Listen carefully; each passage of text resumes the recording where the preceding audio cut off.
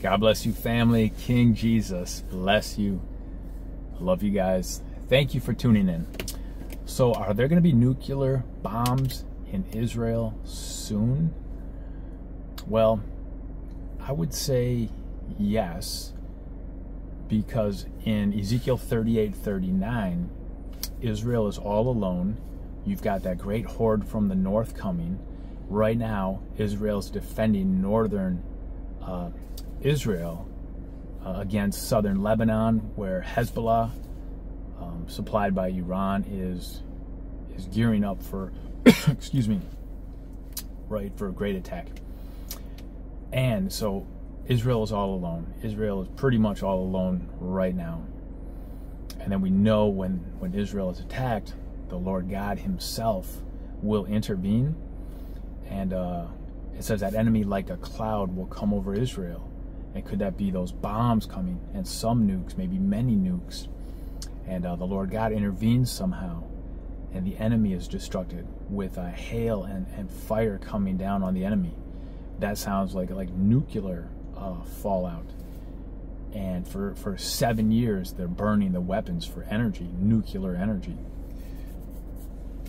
And there's specialists. Every time they see a bone in the carnage, they have specialists come and thus purify the land. So that's happening, and it made me think of, off Telegram, I saw where Netanyahu was quoted as saying Iran is on her way to conquering the entire Middle East. Quote, it's only a matter of time. And it makes me think, like, God bless Israel, help Israel. A third of Israel will be saved through the tribulation. Israel needs the Messiah. The Messiah came from Israel, right? And Israel did not receive the Messiah. Said his blood be on us and on our children. Israel has had quite a history. And just this statement by Netanyahu saying this, just kind of reminds me, he needs Jesus. He doesn't know the scriptures. Iran is not going to conquer anything. Iran is going to be destroyed with Turkey and with Russia. God's word says it right there in Ezekiel. So it made me think of that. And also, it makes me think of the days of Noah, the total days of Noah. When I think of the days of Noah, I think of just the wickedness. Like Jesus tells us in Matthew 24, but as the days of Noah were, so shall also the coming of the Son of Man be. For as in the days that were before the flood, they were eating, drinking, marrying, and giving in marriage, until the day that Noah entered into the ark, and knew not until the flood came, and took them all away. So shall also the coming of the Son of Man be. So that's generally how I tend to think of the days of Noah. People not knowing anything, and just kind of carrying on, oblivious to such things. And it came and got them, okay? Those days of Noah also, I think of that, and then I just, further, I think I always associate with that, just that when I think of the days of Noah, I think of how wicked they were. And we'll jump to Genesis, talking about this. And this is so early in Scripture, right? Like the Lord creates everything, it's good. And then corruption comes, sin comes, the devil. And then here we are in Genesis 6, verse 4. There were giants in the earth in those days, and also after that, when the sons of God came in unto the daughters of men, and they bare children to them, the same became mighty men which were of old, men of renown. Yeah, the giants here, the fallen angels, intermingled with human women, created giants. And God saw that the wickedness of man was great in the earth, and that every imagination of the thoughts of his heart was only evil continually, right? This is what I think of with the days of Noah. But recently it's been on my spirit, there's more to it in terms of the days of Noah. And I see that in verse 8 of Genesis 6. But Noah found grace in the eyes of the Lord. So we think about the corruption. We think about these fallen angels messed with mankind. They messed with the animals. Even everything had to be destroyed, the Lord said. I believe the corruption was getting on everything, all creation. So it makes me think of tying this back in with what Netanyahu said about Iran and just this hatred of the Jews. Iran hating the Jews. It makes me think in Genesis, why did these fallen ones, why did they want to intermingle with women and create these nephilim, these fallen ones? Well, because, these fallen sons of God, God's sons, creation, we got to understand they're very, very wise, brilliant, amazing. So you would have to think that they know a lot of things. They know of the Lord and his word and stuff, right? That the devils, Jesus talks about, or maybe Paul wrote about it, that the demons profess the Lord and they shudder, like they believe. So they know things, and this just makes me think that, okay, so since they know things, they knew Messiah would come of man. Right there in Genesis, it talks about the seed of the serpent will be against the seed of the woman. And seed is always of man, but we hear this language, seed of the woman, talking about that Holy Spirit coming down on woman, on Jesus' earthly mother, who bore him by the Spirit, right? The Lord God coming down, taking flesh in a humble manner through man, through woman. Okay, so these fallen ones, I believe they knew that. That's the reason they wanted to corrupt the whole human genetics, right? Because the Messiah would come. They knew this, right? They knew this, and they were opposed to him, talking about that battle that would happen. The serpent would strike the heel, and the heel of King Jesus would strike and crush his head. They knew this was coming. So, in their pride, their wretchedness, their fallenness, they're like, let's corrupt everything. Therefore, Messiah cannot come. God's word will not be true. We will not go to the place destined for us. I believe they probably knew that as well. And that was strong motivation for them. Like, we have to corrupt. Let's corrupt everything.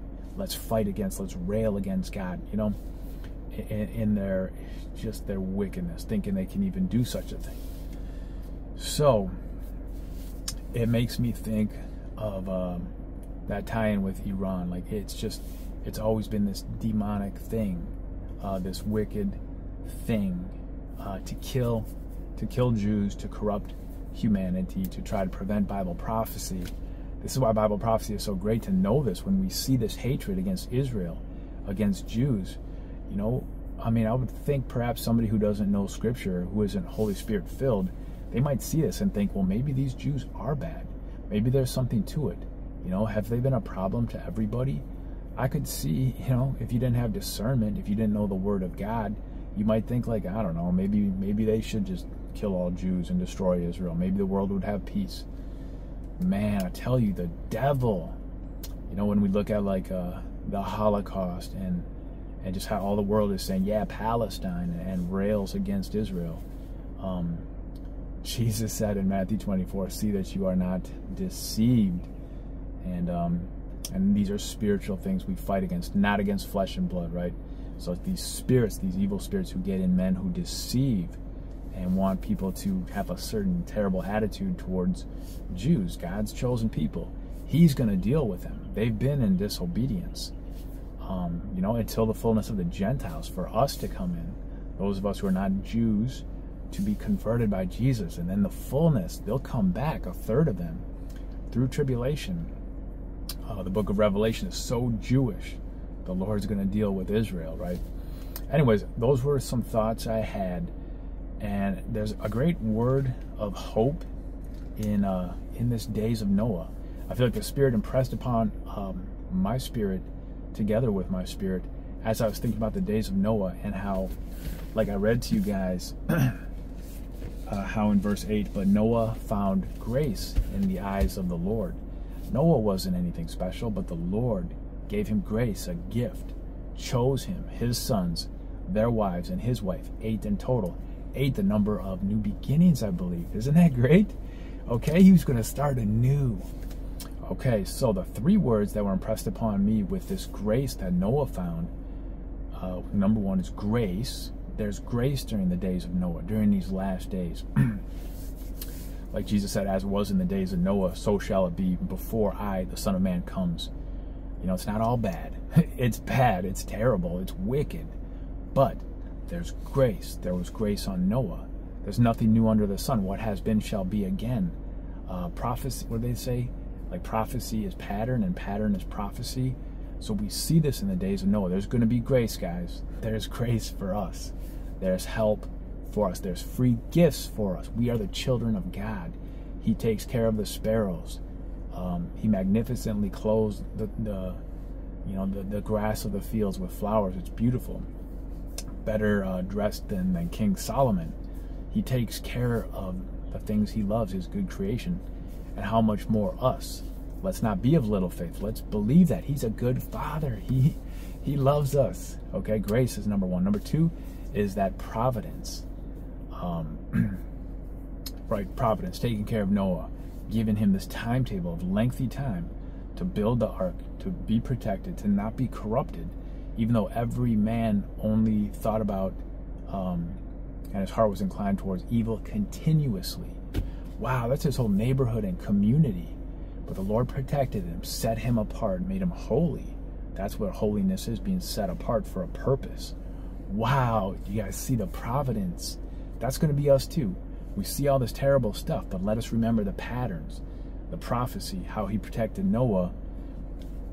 He's going to have that providence for us too in different ways. And similarly with the grace, with the providence, and then just the protection, overarching sense of we're going to be protected. Remember Noah with the ark, he was protected. The wrath didn't come until he was in there. Then the Lord sealed the door, right? We don't orchestrate and do all these things. If the Lord moves you to be a prepper and to prepare and whatnot, you know, praise the Lord, do that. But it is the Lord who will protect, who will do it, who will finally close the door for us and protect us. And that protection is going to come in different ways as we persevere through it. It's hard. There's going to be great types of protection, but ultimately there will be that trumpet blast, that shout of command. King Jesus coming himself. He's going to give us the greatest protection by the extraction, by the exit plan, the safety bridge to get out of here, to take us. We're going to be protected. We're going to be protected before the wrath comes. It's clamping down. It's a Red Sea moment looking thing. Israel is this tinderbox, and with this language of Netanyahu saying, we're not going to stop until we have total victory. And Iran is on its way to conquering the Middle East. It's a matter of time. With this type of language, you're getting people riled up. They're going to hear that and they're going to be like, he's not going to stop. Israel's not going to stop. This is genocide, whatever. You know, it's looking bad. All these nations, North Korea, South Korea, Russia, China, stuff in Bolivia is going on, Venezuela, everywhere.